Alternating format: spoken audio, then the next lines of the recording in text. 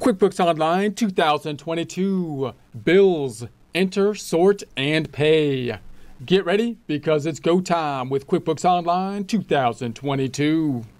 Here we are in our Get Great Guitars practice file we set up with a 30-day free trial. Holding down control, scrolling up a bit to get to the 125% currently in the home page, otherwise known as the Get Things Done page.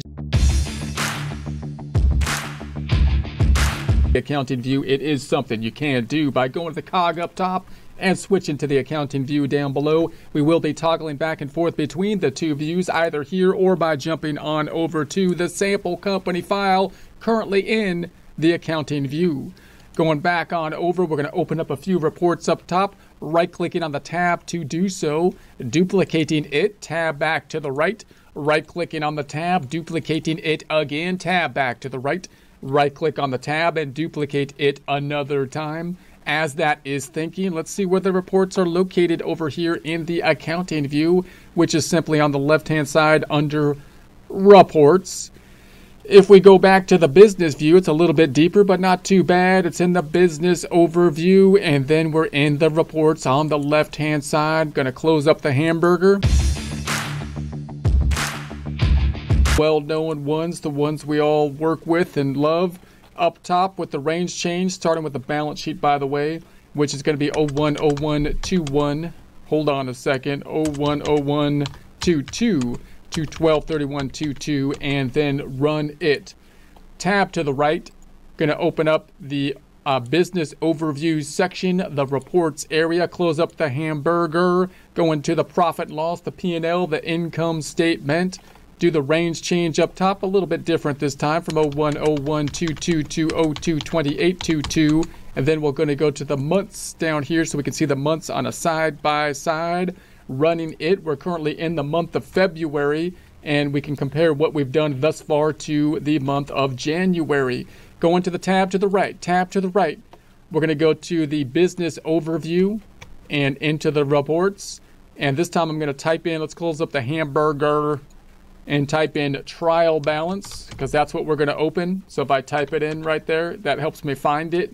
So trial balance, that's the one we want. That's the one. And then we'll do the range change up top from 010122 to 123122 and run it.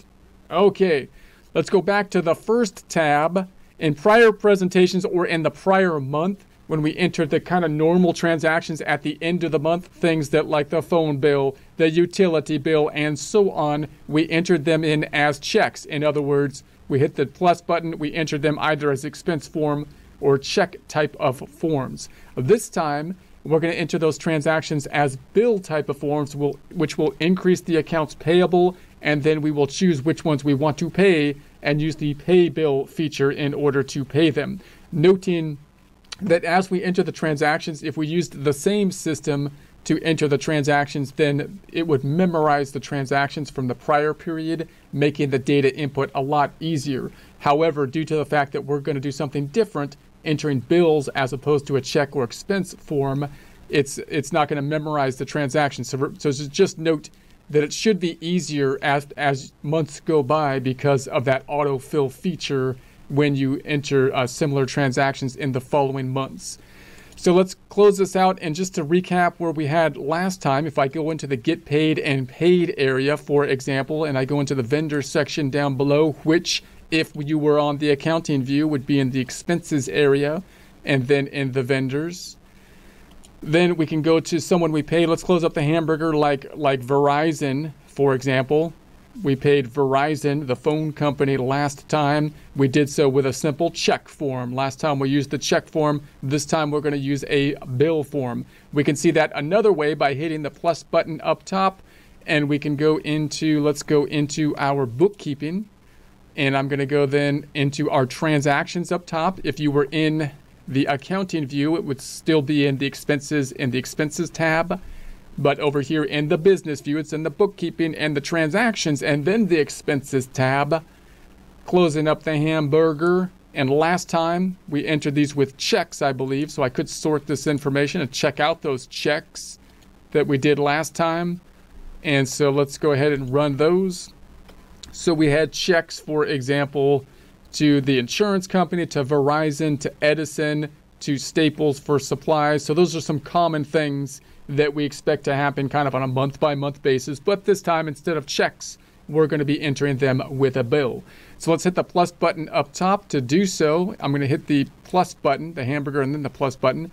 Now, before I do it, just remember that the bill is different than terminology bill. I want to point this out because it can be kind of confusing even if you think you got it straight. Because if you've got a bill from somebody like the telephone company, like Verizon, a paper bill or an electronic bill, that's different when I'm talking about it than entering the bill into the system.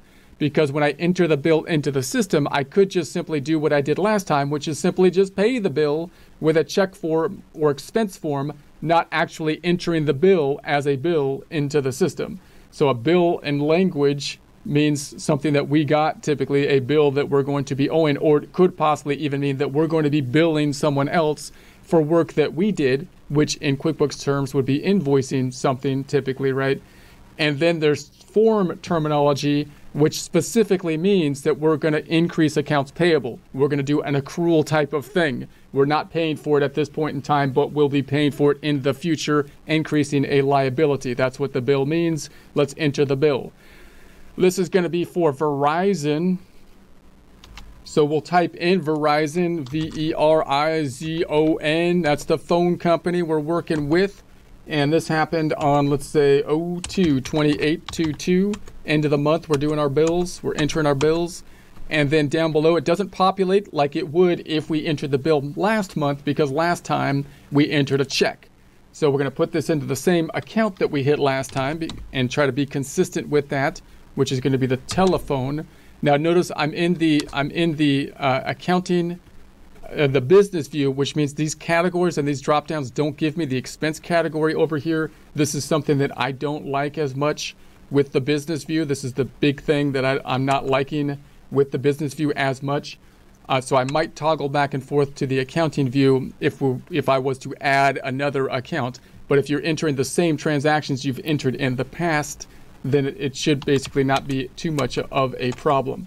So I'm going to tab through this, and that looks good. So this is going to increase accounts payable because that's what a bill does, and the other side is going to go to the expense account of the telephone expense. Let's save it and close it, check it out, go into the tab to the right, and let's run it to freshen it up. Let's go on down to the accounts payable now that it's freshened up. Now that it's freshened up, let's go down to the AP, A to the P, accounts payable. And there is our Verizon bill that we just entered, the 360. Going back up, let's go back to our report. I can then go to the income statement tab to the right, and we can run it so that we have custom numbers. I can go in here, I can see my telephone. There's the 360 in month 2. 410 in month 1, the total's at the 770. We also could take a look at the accounts payable subledger, breaking out the vendor balance detail. Let's open up another report to do that by right-clicking on this tab, duplicating it so we can have another report which we can look at, which is always fun. Good times. The times, they are good. Let's go into the business overview and open up the next report that we want. Well, my computer's thinking. Don't rush it. Don't rush it. We're going to go down, and this is going to be who you owe money to. So scrolling down, what you owe category. We want the vendor balance detail. The vendor bal detail. So if we scroll up top and change the range, because I'm working in the future here, 12/31/22, let's say, 12/31/22, and run it. So there we've got Verizon. There's the bill there. The total in the AP is at 3,720. So if I go back to the first tab, that should be what's on the big balance sheet as well. It is. If I go back to the first tab, that was the second tab. Now I'm in the first tab.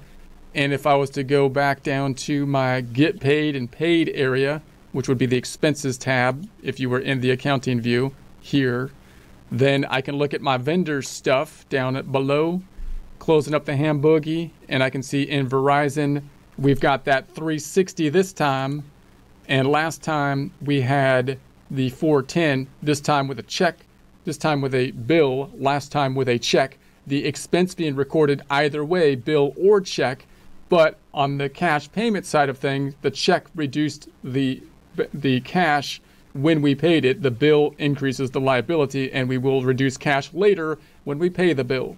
Okay, next one. Going back to the tab to the right. Actually, no, I'm going to stay in this tab to the left and hit the plus button up top, and then go into the plus button, and let's do another bill. Another bill. We got a bill from our cable company that does our cable service, so or our internet or whatever. It's going to be called Spectrum. Spectrum. We don't have that one set up yet, so I'm going to add it. Add it. So Spectrum. I'm going to save this as a vendor, so that looks good. And so tabbing through, it's at 228 still. So remember, once we have these items in place, like the vendors and the accounts, then entering the detail down below is going to be a lot easier. That'll be the case whether you're doing manual entry like this, or if you're using bank feeds, that would also be the case that you can start to memorize transactions. We'll talk more about that when we get to the bank feed area. But if you're using bills, remember, you can't, you got to think about how the bank feeds are going to fit into that process. Okay, we're going to go down here. This is going to be, let's see if they have an account for us. It's called like computer, like internet. Let's call it computer something. I don't see an account for us, and again, I don't like the search way they're going to make me search. So I'm going to change this to the accounting view, because I have been frustrated by this now. And now I'm going to say, do you want to leave? Yeah, I want to leave. I want to go to the accounting view. Let's go to the drop down, because I think I'm going to have to add an account, and I don't like doing it in the business view as it currently stands. Switching to the accounting view. I've had it up to here with your rules. Okay, rant over, back to business. Plus button, we're going to go back into the bill here. Back into the bill, and let's do it again and say this time Spectrum is already there because we added it last time. There we go. Now let's see if they have a category for us. And now we get this nice drop down. Way easier to see. Do they have anything here that would be like computer or internet? I mean, they probably got something with like computer, I bet you. Workers, no, computer. I don't think so. Let's just call it internet. I'm going to call it internet. Oh, now they've got internet TV services. It's a sub account of utilities. Okay, so I don't like that it's a sub account of the utilities, but I'm going to try to use this account and then go to the chart of accounts and adjust it instead of adding a new one, which could confuse future data input. So I'm going to add this one like this, and I'm going to say, let's do that first. And I'm going to say this is going to be for 180.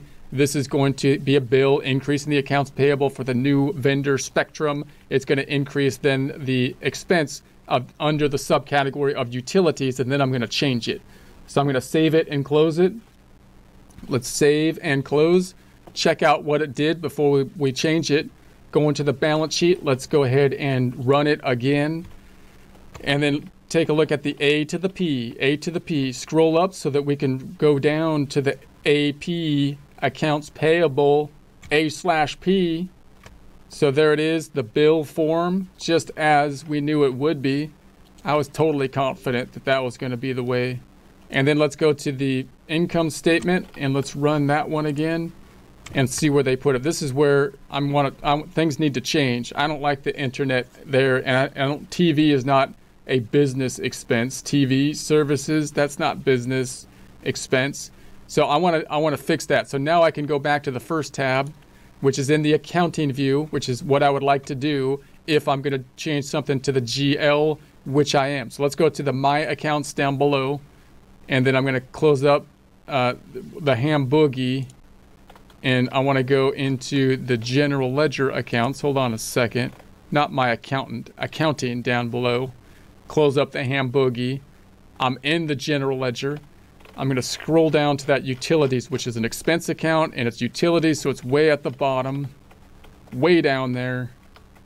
And so this one, there it is. So all this stuff under there, this one, I want to change it to just internet expense and take it out of the sub account of utilities. That's the way it should be. So that's what I'm going to make it be.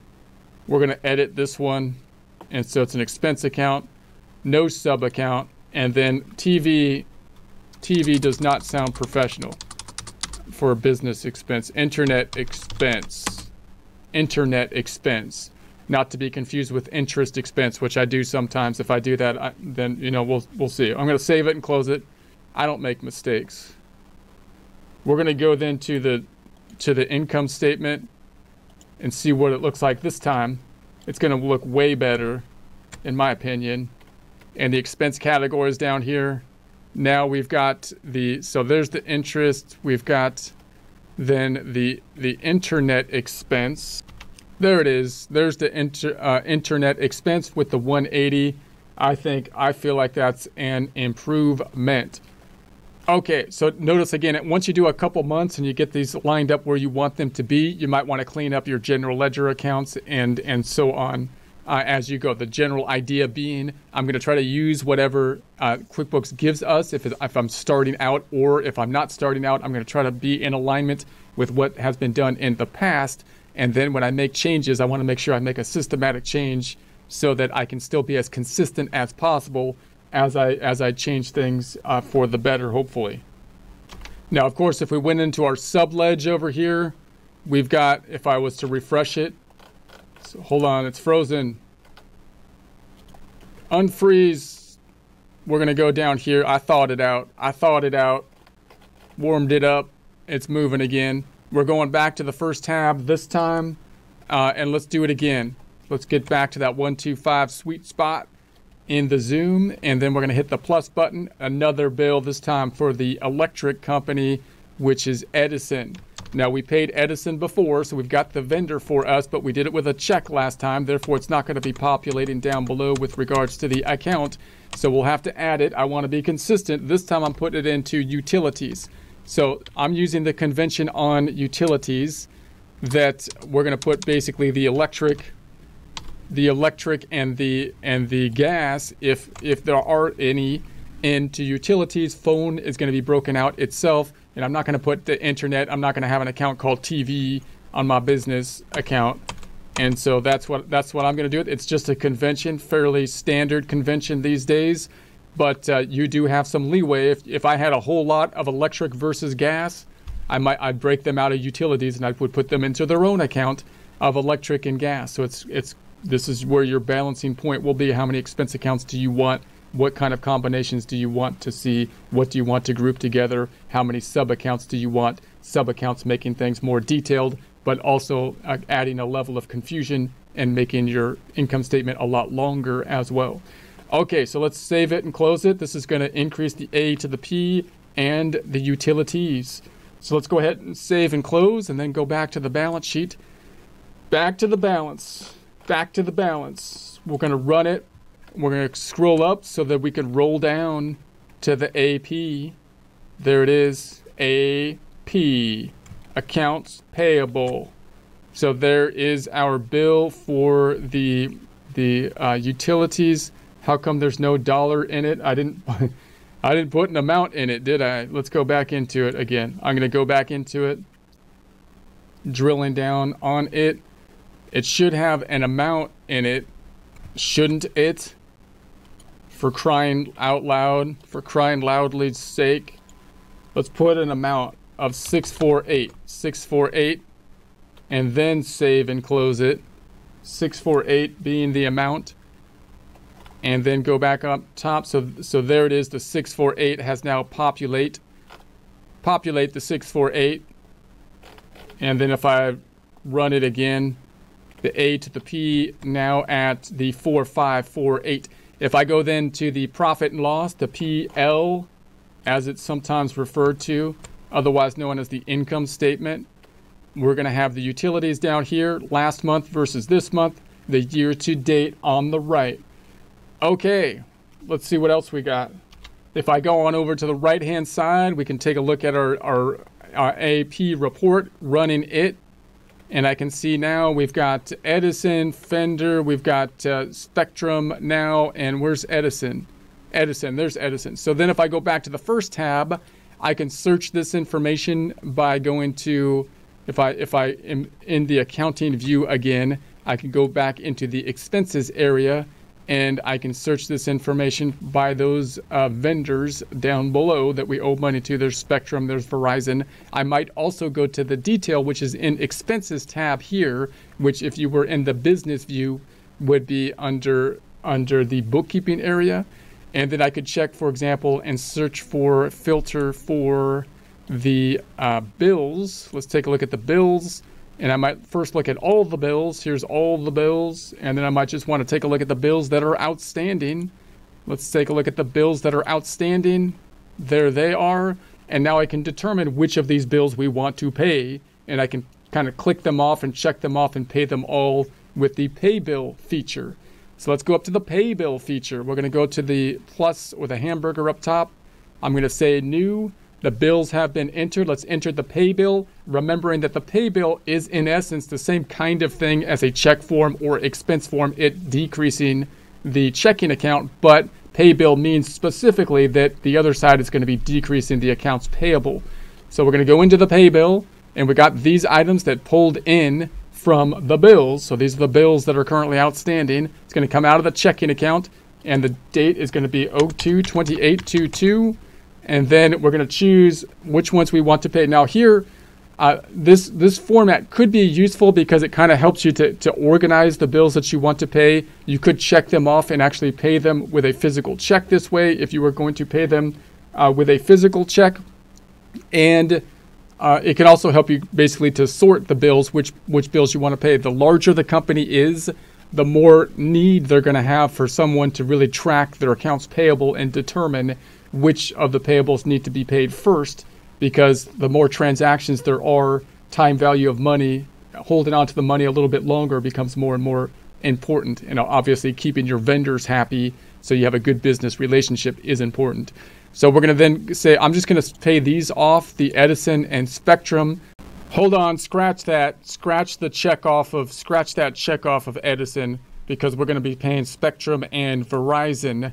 Those are the two. Noting that we have the check number, meaning you might have a separate checkbook that you're tying out to the check number, or you might be printing the checks. If you were not, then you can remove the check number, and that would be similar to an expense form versus a check form, still decreasing the checking account, but not with a check number. This is going to be decreasing the accounts payable. Other side then going to a decrease to the checking account. Let's save it and close it and check it out. So we're going to save it and close it. Sometimes I like to look at it in the check register now by going to the accounting tab down below, closing up the hamburger, and simply going into the register on the right hand side. And there's our two checks for Verizon and Spectrum.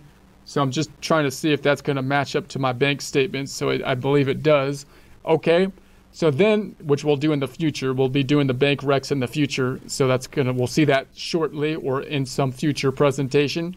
So that's alluding to something that will happen in our epic problem. So let's go back to the balance sheet then, and let's run this, scroll up so we can roll down to the AP. So there we are in the AP, going into the AP, scrolling back down, so we can see the payment. So here's the payment checks. Notice there's still check formats, but there's special check format. We got increases to the AP with a bill, decreases to the bill payment. That's what you would expect to see in accounts payable, those two forms pretty much exclusively.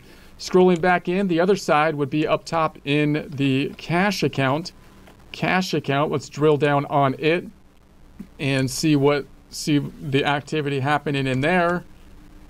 And we're going to scroll down and we can say, there it is. There's our bill check, still like a check form, has the check number, but different than what it marks off as a check, a normal kind of check, giving us the indication that these checks are going to the other side of AP. So they're still checks in that they decrease the checking account, but special in that the other side we know is going to the accounts payable. If we want to know what we actually purchased, we can drill down here, and then we can drill down, say, to the actual bill. We got to drill down to the bill to see what the expense was, which in this case was the internet expense.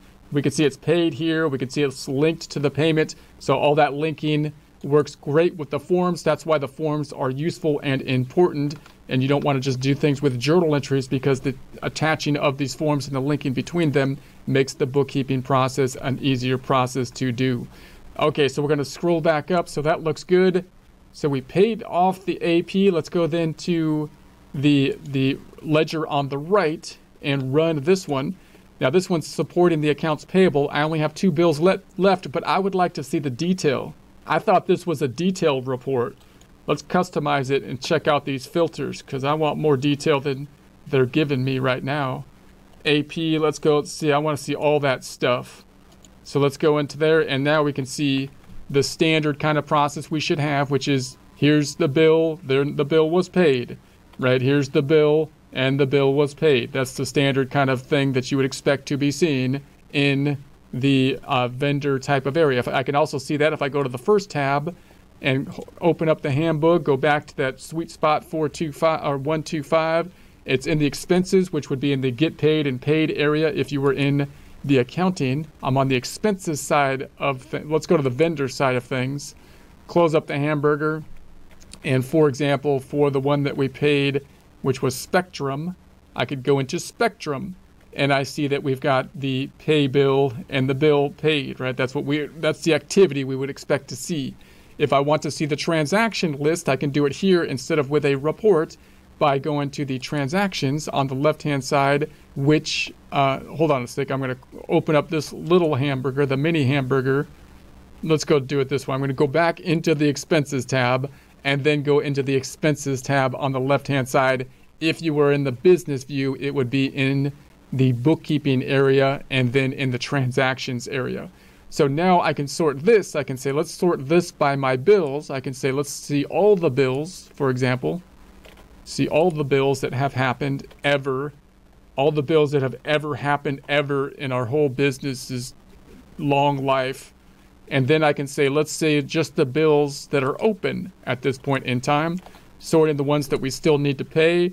And there are the ones that still need paying to happen. Okay, so let's go back to the trial balance and see where we're standing at this time. We're standing firmly on the ground with our 2 legs planted. Debits, credits, can't get knocked over here. We've got the triangle stance. So, any case, if your numbers match up, that's great. If not, try changing the date range because it's often a date issue. And we'll be taking a look at the transaction detail report to diagnose any differences.